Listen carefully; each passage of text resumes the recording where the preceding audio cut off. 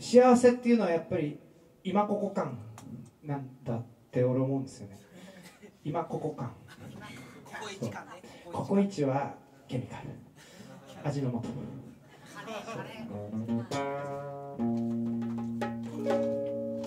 人間はいつもぼーっとしてるんですよね。今ここにいるのに違うことずっと考えてる。だから俺は動物になりたい。動物たちは暗闇の中で横になって目をつぶり、何万年を生きながらえてきた種族の流儀に付き従うこともない。拾われてきた犬だっていつの間にか自分で餌の取り方を覚えてる。それを教えたやつは誰もいない。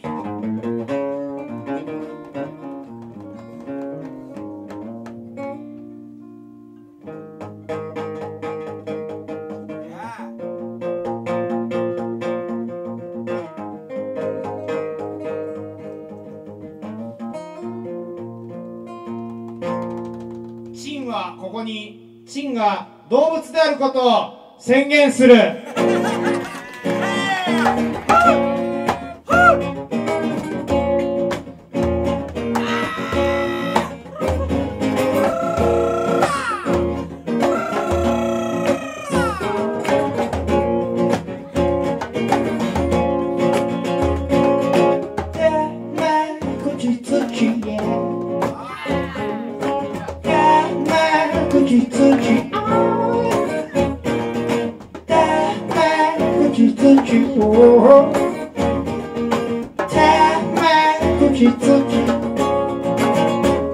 それは手から手、口から口、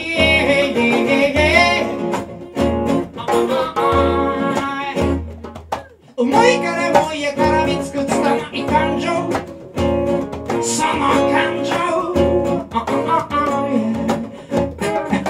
僕から君へ、君から君へ、君から僕へ、僕から僕へ、だだだ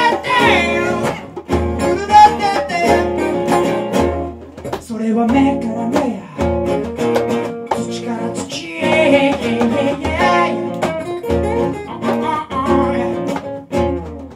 思いから思いへ絡みつく拙い感情、その感情、僕から君へ、君から君へ、君から僕へ、僕から僕へ。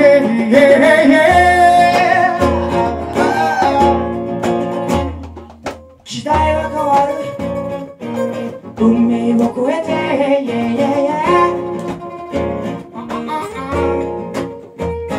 これは止められない、止められない、これは誰にも止められない、これは誰にも止められない、それはまるで愛のような、これは誰にも止められない、止められない、止められない、止められない、止められない。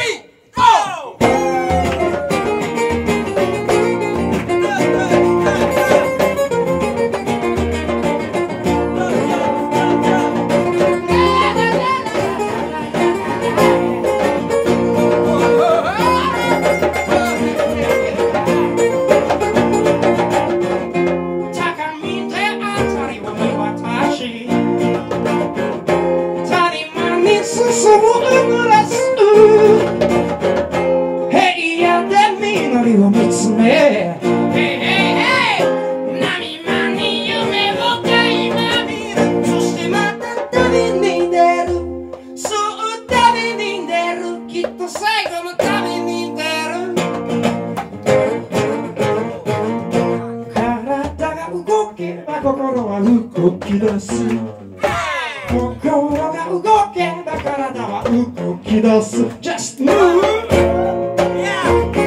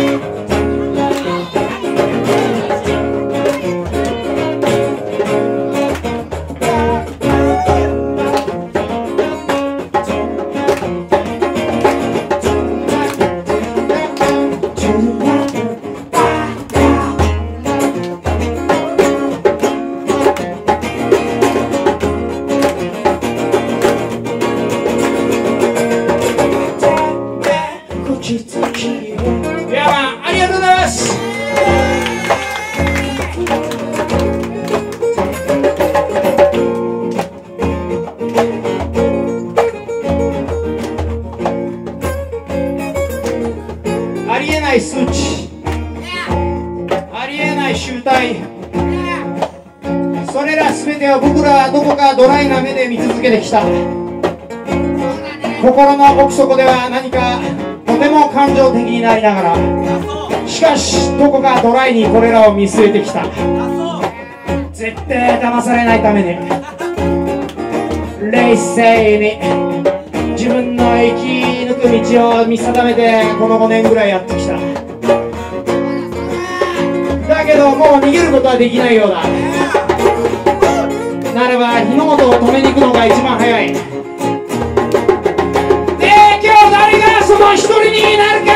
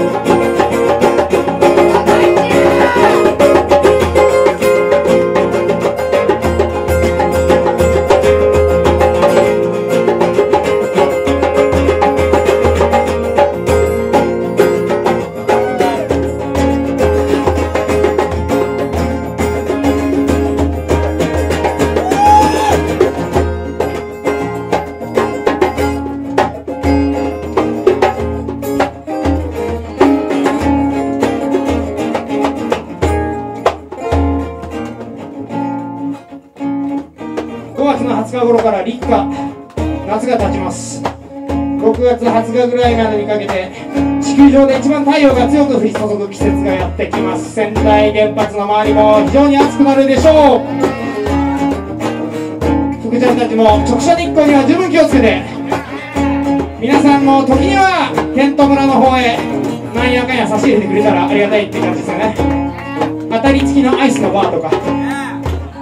いやまあなるべくベクレルは低い感じでお願いします。宇都宮の小学校のタケノコから234ベクレルが出たというのが一昨日のニュース。バッキャラふざけんじゃねえや、100ベクレルっていう基準値が鼻からおかしいんだって話ですけど、そんな当たり前のことがまかり通らない日本っていう国に生きてる今ってとっても刺激的じゃねえ。いや生きてるな、今日も生きてるな。だからこそ長生きしたいなって最近思い始めました。選挙に出てからまあなんというか刺されてもいいやぐらいの思いで選挙に出ました。それから1000日が経って何を思うかというと、ああ今日も生きてるなってことです。そんなことぐらいで俺たちの口は封じることはできねえぞって話ですよ。なぜならもう地球がどうかなろうとしているこの5年で追い込まれてから命取られるよりは積極的にフォーワードフォーワードフォーワード前へ前へ前へ前へで行きたいと僕は思うのであります。人それぞれに役目がありますから、天然バラバラ各々命名のリズムを刻むと自然に遠くから見た海のように綺麗な波ができると思うので、自分のリズムでやってください。ディフェンダーの人はディフェンダーやって、その危機管理とリスクヘッジとあなたのそれこそはまさにディフェンダーに向いてるんです。ゴールキーパーやりたい人はぜひゴールキーパーやってください。ボランチで真ん中で一番走りたい人は走ってください。おのおの自分に与えられたポジションを全うしてください。ヤマン今宵も集まってくれた神々に感謝。一平二平デビルイエスアップ。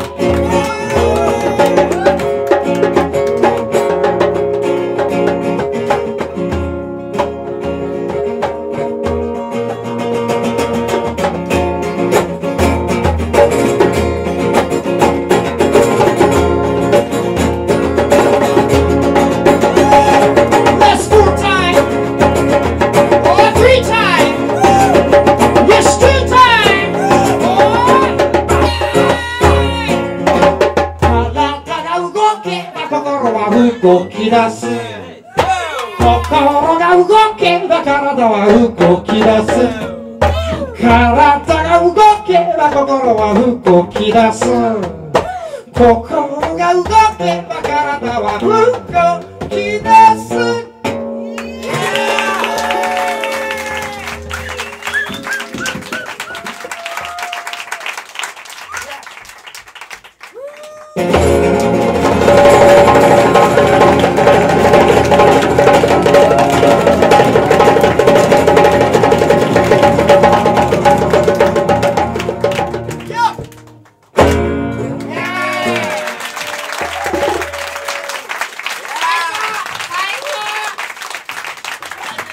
ありがとうございます。第一に大きな拍手を。On vit terminer ce interview. ここはモジョ。向かいナマステ。イエーイ。じゃあここデイジー鹿児島ってことでありがとうございます。